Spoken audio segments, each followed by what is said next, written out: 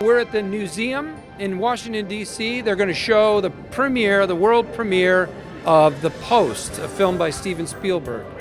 The story takes us on a journey, even though it happened in 1971, where Nixon was trying to, through the courts, stop the free presses, literally trying to grind the free press to a halt because he did not agree with their findings, or the Pentagon Papers' findings, and did not want anybody to see them. And the Post, and starting with the New York Times, was already on their way to publishing these papers.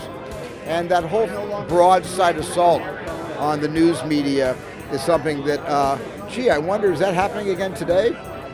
There are people out there who view their profession and their craft as the ones who are meant to find the truth. That's what the American press has been. There's always been scallywags out there that aren't so satisfied with it, but those that are realize it's the cornerstone of our democracy. I think it's such a timely film, and I hope that people are reminded of the importance of a free press and the First Amendment, and inspired to defend it now more than ever.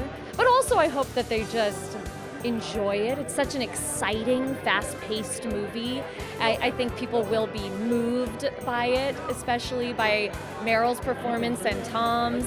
I just hope they enjoy it. It's about a powerful rise of a woman, and also about honoring our First Amendment fundamental rights. So the combination of those two, to me, is a real winner. Without a freedom of the press and the freedom of speech, we're not the United States of America. And it's one thing to say you can't believe everything that you read in the paper. That's true. But there are also some things you absolutely must believe, because it's carved in stone, and it is the honest to God what went down. And if we start discounting every outlet that puts out the truth, then we're running into we're running the risk of losing this very fragile thing that we call democracy.